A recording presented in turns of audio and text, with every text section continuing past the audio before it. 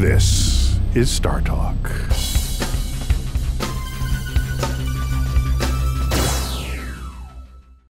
Here's a personal question for both of you, and it's from Angela Marone from Instagram.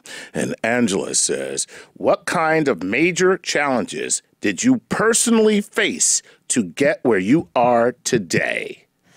Okay. So this is your own personal story. I mean, there's no real right or wrong answer to this. It's not scientifically based, but it is experientially based. Yeah. Is there anything that you can think of that, from a gender-specific standpoint, where you ran into some obstacles on your path or your journey to this point?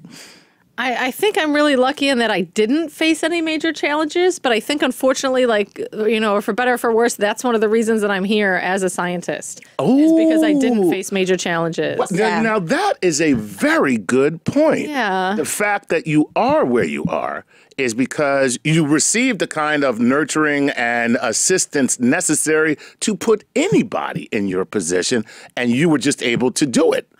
Sometimes I kind of think that, yeah. And I mean, but I do know other people have overcome major challenges, and I know that they're like smarter than me and tougher than me, and like, and I know, and also thinking about the fact that so many people that did face more challenges than me don't make it, even though they want to. See, that's what I was going to say. That's got to be fixed. Right. I was going to say that the real problem is those who face the challenges and go, yeah, to hell with this.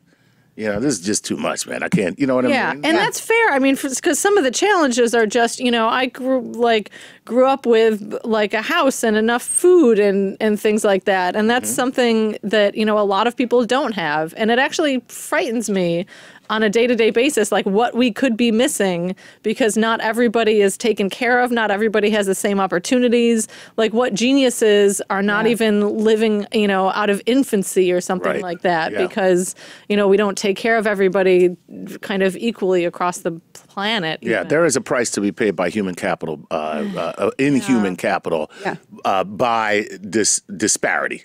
Disparity exacts a price upon all societies. So, you know, and science is a product of society. And Summer, do you have an actual?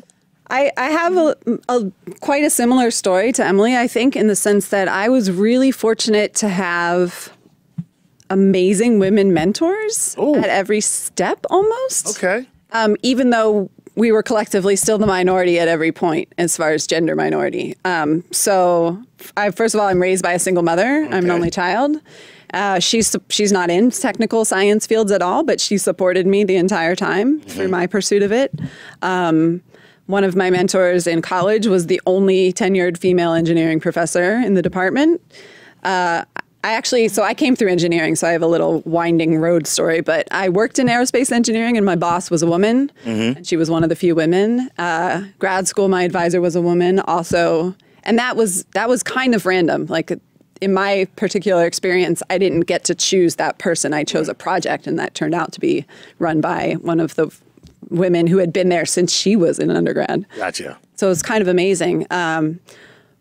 And then I think personally, which may have slightly been affected by gender, when I was in grad school is when I had like a major depressive episode. And that was my first encounter with depression. Okay. And I do think that there was being the minority in the group and also just not being confident enough to seek out help at various stages and also share that information in the academic environment that I was in sort of kept me back, made me take a bigger hit due to that. Okay, yeah.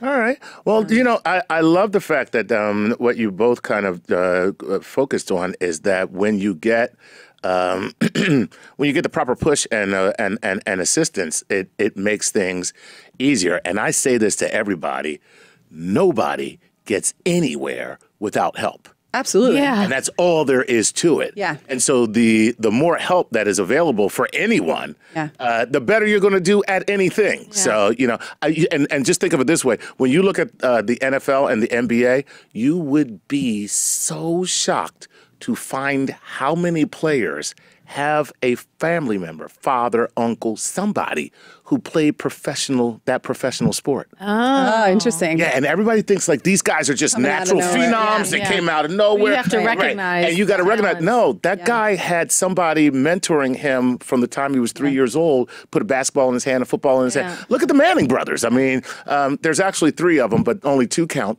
I always think about that poor third one. Yeah, But he's the an fact- insurance salesman or something. No. Yeah, but the fact is, they're the son of Archie Manning. Yeah. Okay, so the health thing is a very big thing, is what I'm saying. So that's Also, that's a really good lesson too for science in general. Like science, you hear the myths of the lone genius and that kind of a thing, but science is a community and team effort and group effort, and you can't get anywhere, and especially in grad school. So I used to work on a program that helped post-bac students sort of get prepared for grad school. And the thing that you really have to drill into them is that you need to ask for help. Right. And it's good to ask for good help. for us, right. And you should identify resources outside yourself. You can't do it alone. absolutely. Also knowing that even the grad school is a thing, like the grad school is something where you keep going to school, but you get paid to do it. And so Say that again now? Yeah. You don't get paid very much. I believe Chuck Nice might be going back to grad school. Yeah, but it's not, it's not like, law school and med school are kind of more popular. You have to pay for those, and it's a huge amount of money. But graduate school, especially in the sciences, is generally paid for. You work, but you're working as teaching or doing research or something like that. You're not paid a huge amount of money. No, but you're still. generally paid enough to live on. And you're that's going to school. Yeah, and you're going to school to get a PhD or to get a master's degree. And this is something that, because it's a relatively small amount of the population that does it, it's not very well known that it's even a path. Right. And so if you don't already have a scientist in your life, you might not even know that it's a thing that you can do. You also don't have to go to grad school and only become a professor. You can go to grad school and then, you can get a PhD in physics and even, then work in finance or become an astronaut or, work in fashion, all kinds of things. Right, wow. Yeah. That is, who knew? Yeah. Yeah, I'm making it rain, bitches. I'm going to grad school. Okay. And I think the interesting thing about that too is actually it counters the leaky pipeline example, because I like to think of it more, it's not that you're losing these people, but you are, for some reasons, the pipeline is not encouraging them to go on, but some of them are making these alternative choices, which we shouldn't even call alternative, because the idea is that there's just this huge range of careers. there's a lot of options at every level. People with astronomy PhDs that work for like Etsy and Stitch Fix and Netflix and GitHub and, all kinds of software companies and all kinds of internet companies and things like that. And so you can really do all kinds of different things with a science PhD. Wow, that's amazing. That's great stuff. Well, there you go, kids. Stay in school. For a long, long time. For a long, long time.